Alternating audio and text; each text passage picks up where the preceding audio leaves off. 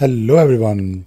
So today let me show you something really interesting, and again there are so many things in Jira that are sometimes either too obvious or maybe they are not really worth talking about, but that is of course I think my responsibility on this channel. I try to share as much as I can.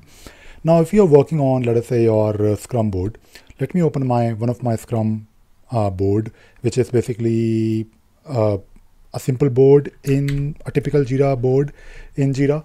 Let us say you're doing a planning, and as a product manager, as a Scrum master, whatever role you are playing, you're maybe trying to create some stories or tasks, whatever, right? So you can have like some items in your backlog or anywhere in your board. What you can do, you can actually click on this, like right click on your issue. For example, let us say you have written this story or task. This is the issue summary or whatever whatever issue you're talking about. You can click on it and then you can split it. So this is amazing because when you're doing the split, let us see what happens. So if you look here on the right hand side on this issue summary, let us say this is issue number 1, and it has this description, right? This description, and you think that this particular issue needs to be maybe broken down into fewer stories. Maybe you want to fill up some text fields. So I'm just trying to fill up some data in this, and maybe you want to split it. I mean, we are just going to do a simple split, and I just want to show you how it works. So let me just do one more thing before I can split this. I just want to update the story points. So let us say the story point is 6, because it will look nicely if you enter something here on your backlog. You can see that, okay, this is my issue with I have too many issues on my backlog. Where is my issue? Okay, this one. So what you can do, you can click on split issue, and you can say, okay, I want to split it into maybe issue 2, and maybe I can say here, okay, 3.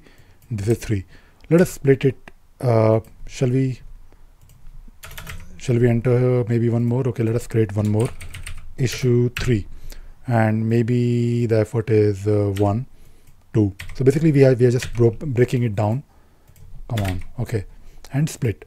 Simple, right? It is very simple and it works really nicely. And if you notice here, you have this issue 2, which is basically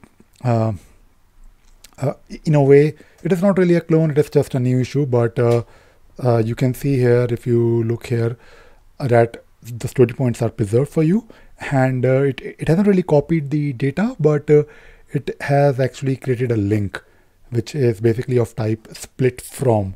So if you go to that particular issue 1, it can display this here, split 2. So basically it's not a subtask, it is just a simple issue link, but you can do it very easily. And similarly, if you look at issue 3, it has of course a link.